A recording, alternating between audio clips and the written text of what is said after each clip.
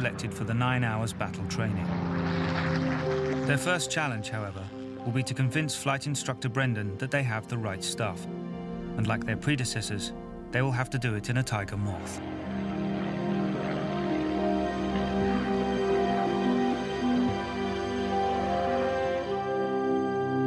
Our 4 young pilots will begin their journey to become Spitfire pilots here at Headcorn Airfield in Kent, where they will have their piloting skills tested on exactly the plane used by many of their Battle of Britain predecessors, the Tiger Moth. They will be in the hands of flying instructor Brendan O'Brien, who will then make the tough decision which of the 4 pilots will go on to fly the Spitfire. Good morning, gentlemen. Welcome to Headcorn Airfield, the first morning's briefing. My name's Brendan O'Brien and I'm going to be your instructor on the Tiger Moth for the next several days. Now, I think you all know why you're here, but just to recap, okay? You're all going to fly with me on the Tiger Moth over the next few days, yeah? 2 of you then will be selected to go on to fly the Spitfire. Out of those 2, 1 will be selected to do advanced flying training and aerobatics on the Spitfire. At the end of that time, that person will have a very good idea of what it was like to be a young fighter pilot during World War II. The first to clamber into the cockpit is Christian. The Tiger Moth made an excellent basic training aircraft during the 30s, as it is said to be easy to fly, but hard to fly well. You really get this feeling, the smell and like the old smell. It's just like being back in 1940s. And the airport here where we're at now is such an old-fashioned airport. You might, if you shut your eyes, you might as well be back in the 1940s. Fuel on. Fuel on. Throttle set. Throttle set. Contact. Contact. It's sort of always been in the family, really. My granddad flew Spitfires. So I'd go to their house and I'd see pictures of him by aircraft on the walls. So it was always there from a young age. And then, as I got older, I got involved with the Air Training Corps. And sort of got a little bit more flying there to see what it's like. And the more I found out about it, the more enthused I've been to carry on, really. Yeah, I used to read a lot of history books about the First World War and the Second World War, and things like Biggles books and all the old stories about pilots in the sort of the olden times flying, like Tiger Moths, obviously, and Sopwith Camels and things like that. I got really interested in it, and then obviously went on and joined the Air Force later on in life. Many Battle of Britain pilots earned their wings on Tiger Moths before moving on to advanced trainers and then Spitfires or Hurricanes. It's all that an elementary trainer should be, but it was a nice aircraft to fly, and aerobatic, and because they had so much lift that they bounced about the sky, so that if you're doing formation flying, it was much harder to keep position in a formation.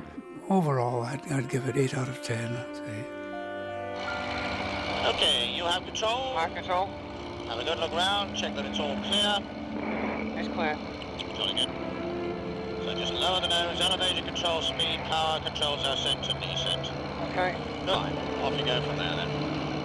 The Tiger Moth will give Brendan a clear idea of each of our pilots' flying abilities, whilst giving them a vivid first impression of the realities of 1930s RAF fighter pilot training. Okay, all yours, dear old boy. You can side slip down, yes? Okay. Whoa, Sorry, shit. sorry. No, a little bit more subtly, like that, and you're about to flick into the ground, mate, okay? Just 10 years before the outbreak of war, the RAF's frontline fighters weren't that different from the Tiger Moth. In 1929, the best the RAF had to offer was the Bristol Bulldog, a lightly armed biplane capable of just 174 miles per hour. But with Germany starting to rearm, it became alarmingly clear this would have to change. The middle of the 1930s saw a revolution in the design of fighter aircraft. A move away from a biplane that was made of wood and doped fabric to an all-metal monoplane. And the prime reason for that was the need for speed. In 1930, the Air Ministry rose to the threat, calling for a fighter capable of 250 miles per hour and carrying 4 machine guns. Aircraft designers considered this virtually impossible, and even the pilots had their misgivings. There was an awful bias against monoplanes.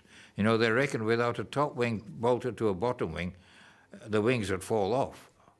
The speed of them was perceived initially by a lot of people as being potentially beyond the control of the ordinary human being, and it was thought that they were so fast that they would only be able to make one quick pass, and then they'd be gone.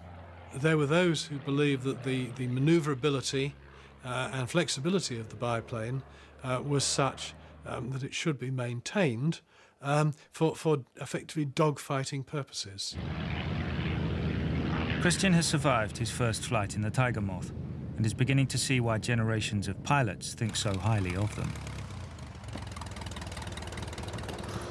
How was your first flight in the Tiger? I tell you what, absolutely brilliant. It's a different world up there. There's so much better visibility and it's so responsive. And you need so much better coordination with the rudders and the stick on this as you would do. And it's not very forgiving, so you've got to be really in tune with the rudder and the ailerons. But it's absolutely brilliant.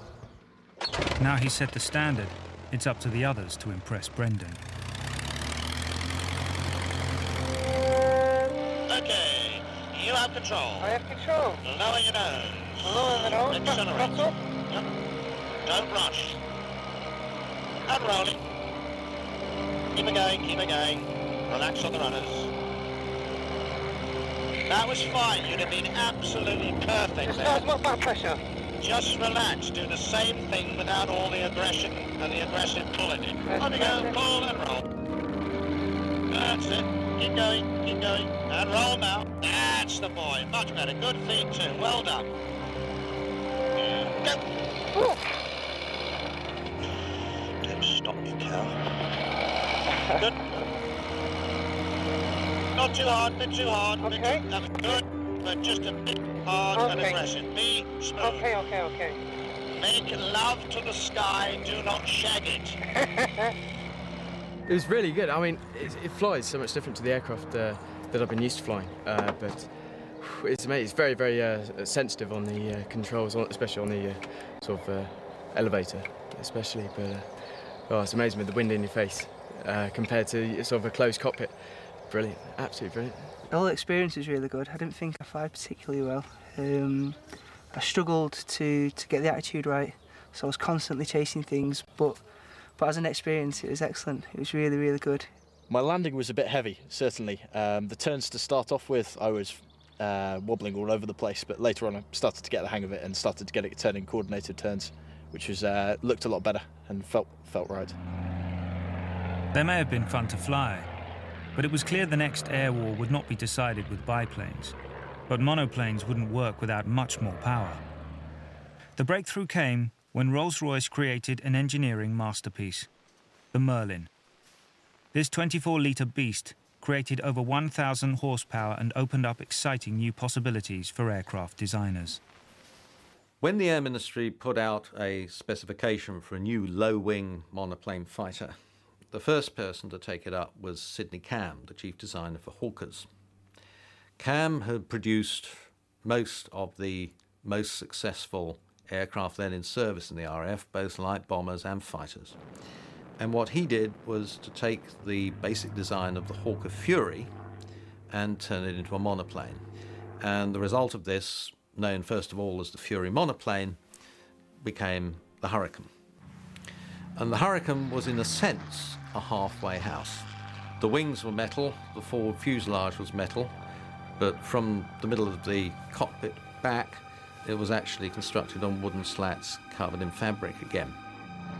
The Hurricane's hybrid approach allowed it to break the magical 300 miles per hour barrier and to carry not just 4 machine guns, but 8. At last, the RAF hoped it had a plane capable of facing the German menace. As a bomber destroyer, it was very effective indeed. It was easy to fly, and it could operate from quite rough airstrips. At the time, in late 1935, it was the fastest thing in the sky. And for about 9 months, it captured the imagination of every English schoolboy who saw these things zipping about overhead until, unfortunately,